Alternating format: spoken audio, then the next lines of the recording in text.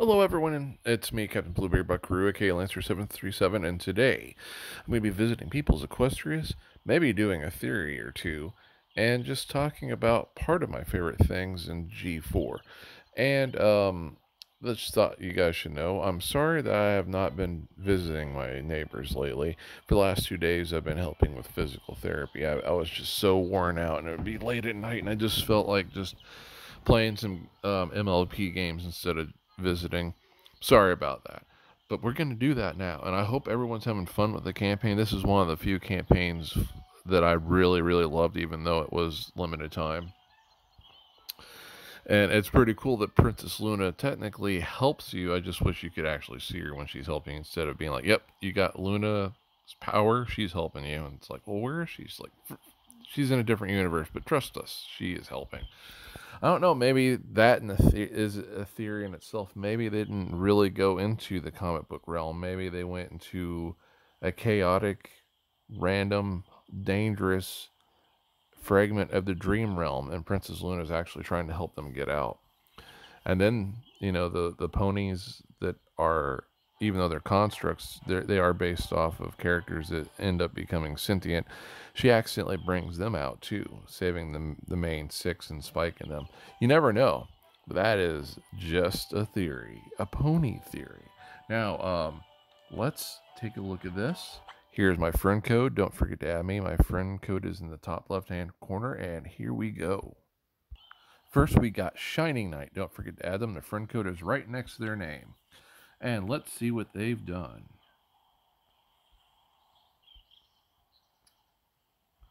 Luna's Bat Pony Guard. Could be Echo Nocturne or anyone that hasn't been written into the lore yet. You never know. Well, it looks very unorganized. Very much like how mine used to be. Not to say that makes it not look good. I kind of like it. Oh, I like this path they made right here. Admittedly, that might be my favorite section.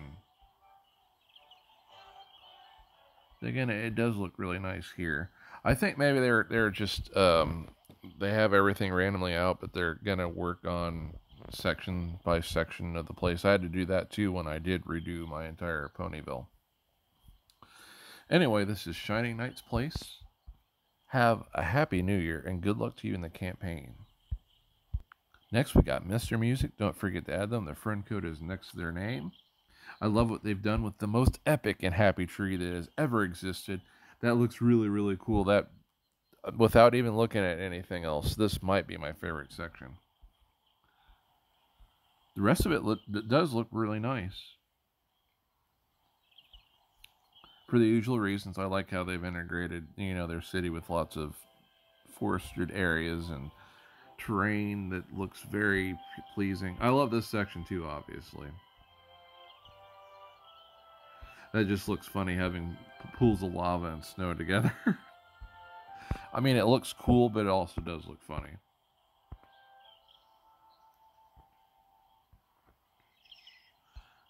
Yeah, I love everything. There's the hero version of Discord from an alternate universe. Technically, I guess you could say he is a hero in the primary universe too, but he's definitely a hero in that universe, and I guess he's destroyed by the evil Princess Luna and Celestia. Or maybe it was one-on-one, I don't know. I do not know, but this place looks very nice. Mr. Music, peace be with you. Have a happy new year, and good luck with the new campaign going on. We have very little time left. Let's see. I got lucky there. I accidentally activated the thing before I went to the person's place because I've been getting a lot of errors trying to go to all the people down this list. Okay, next is Photo Pants. Here you go, Photo Pants. And this looks very chaotic, but again, that doesn't mean it doesn't look good. Rarity's floricking through the snow. I just made up a new word. I meant to say frolicking, not flurricking. I guess flurricking is like a German version of floric. I can't even say the word anymore, gosh dang it. I don't know why. frolicking. Frolicking. I guess I'm gonna have to repeat that word 10 times a day to for some reason correct whatever issues that are causing me not to be able to say the word. I love this. This that might sound nuts, but I really like the way that looks. You have a guarded special area where they're growing extremely special apples and some other things too. They may have lots of magical powers behind them or within them.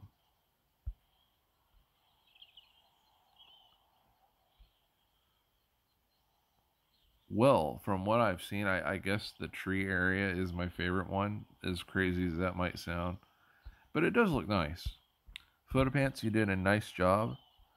Peace be with you. Have a happy new year, and good luck to you with the new campaign. Next is Uncle Cake, maybe. Well, I've been getting incredibly lucky. Because again, I accidentally activated it too early. Here you go, Uncle Cake. This is also very chaotic in its design, but that's just how it is. You get to see more of the ponies together that way, that's for sure. Applejack's all by herself over here. Wonder why. Maybe she's going to go fishing or something.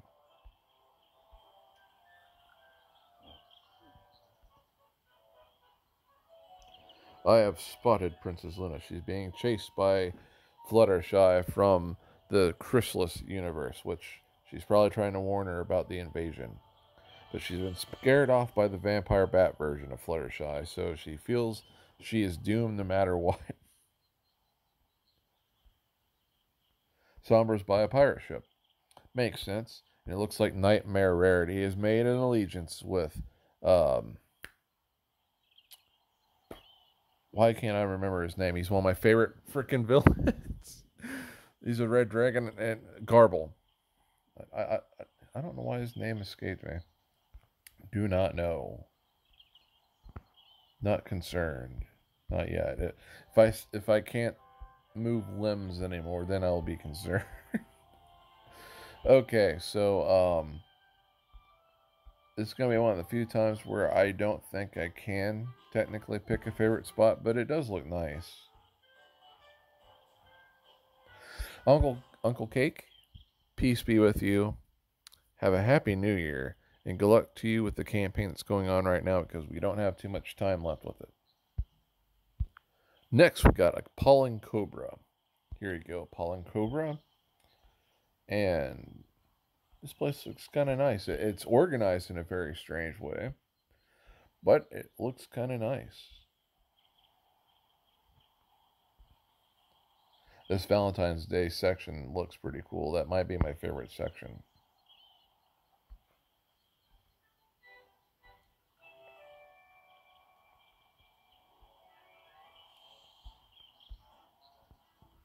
That's kind of funny. I like this section too. Imagine if Ponehenge had been right next to the Tree of Harmony. And there's a camping ground next to it and a changeling encampment. And all the while, it's right in front of a hotel, a very fancy hotel.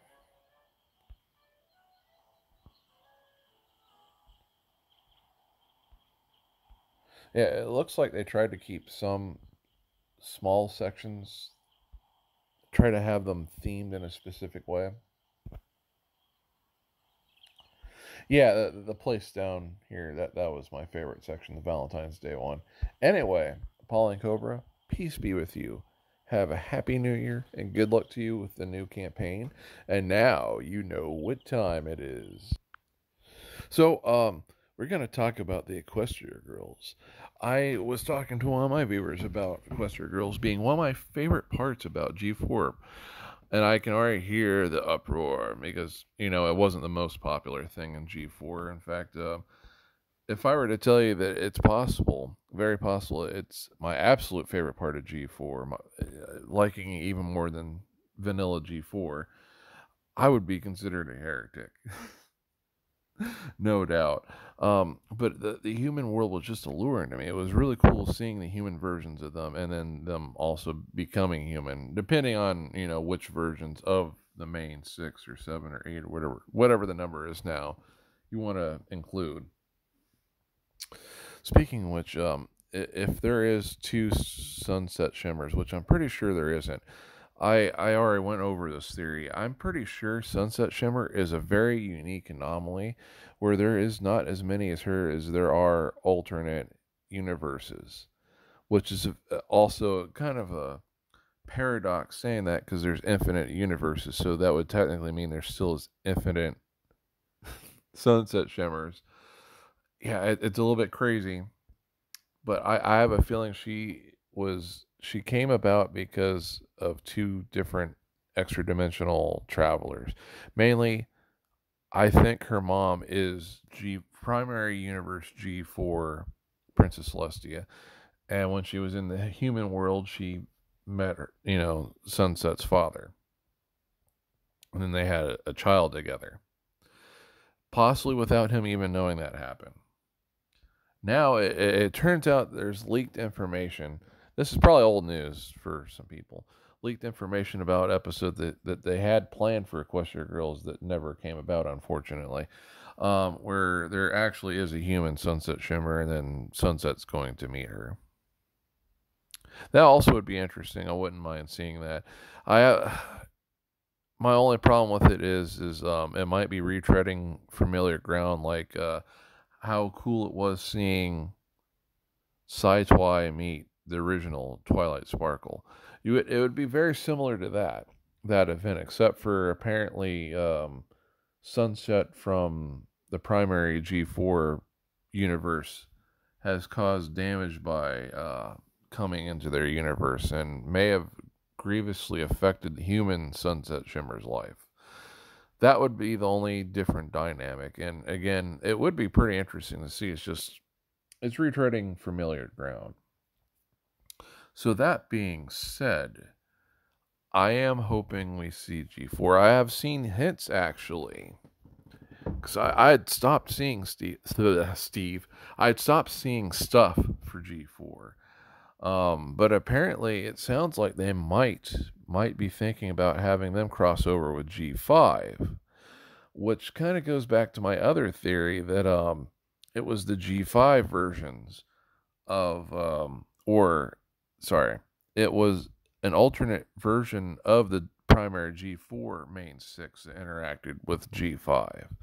Because I'm very certain again that it's not directly connected to G4 in the sense that it's the same universe. Definitely not. An alternate universe for sure. Parallel universe possibly even. Because they are referenced as merchandise at least, and an idea of what friendship should be. Things are still different though enough that I feel like I'm not sold on it being the same universe. Going back to the other thing though, it makes you wonder, since Starlight Glimmer also went into the human universe, is there a human Starlight? That would be something interesting to see what that version would be like.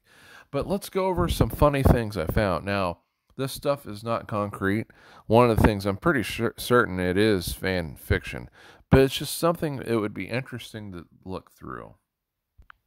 This is one of them, and it's suspect again if this is real or not, but it's called My Little Pony Equestria Girls, Santiago and Boots. Santiago and Boots, also known as My Little Pony Equestria Girls Santiago and Boots, is an upcoming 2022 Canadian-American 3D live-action computer-animated fantasy musical horror comedy film directed by Ryan Casey. It was the 5th installment in the Equestria Girls spin-off film franchise. It is also a crossover between Santiago's Upside Down adventure show, which I'm not familiar with, and even though I click on the link, there's nothing there, which that's one of the reasons to be suspect of this. My Little Pony Equestria Girls and Goosebumps. Again, since we're dealing with the multiverse, I could see that, but again, this is still suspect. The reason I'm even mentioning this is the amount of detail that went into this, and you'll see. This film was made by Clayton Productions, Allspark Pictures, Hasbro Studios, and distributed by Columbia Pictures. This film was scheduled to be released on July 29, 2022, in 3D and Real ID 3D and in IMAX 3D internationally. The plot's very interesting. I'm not going to read it all. The film begins with Santiago opens a blue hardcover book. Inside the book, there is a picture of an iPhone ringing. The camera continues down the block until it reaches the picture and transforms into a moving object. Santiago answers his iPhone while calling his friends. Santiago is his kitten form, draws a door on a drawing, stands while the hit house music plays during the opening credits. Oh man, opening credits. After the music ends, Santiago in his kitten form then walks away. The camera continues down the block until it reaches a picture, and the picture of a door transforms into a moving ringing door. Okay, I could have swore the crossover part with MLP characters. Okay. You can continue reading this on your own. If this is real, I don't want to spoil it for everyone. Funny thing is, that can't be the complete story up above because there's credits for cast members here that were not mentioned in that story. So technically, I wouldn't be completely spoiling it for you if I read it all, but it is an interesting read, and I wouldn't want to spoil this if this was real. But again, I'm suspicious of this while at the same time, I don't know. It's possible it could be real. And it's not this level of detail that makes me suspicious that it could be real. You could easily write up credits for anything and, do this detail and assume it's real. What makes me kind of suspicious is that, where is it?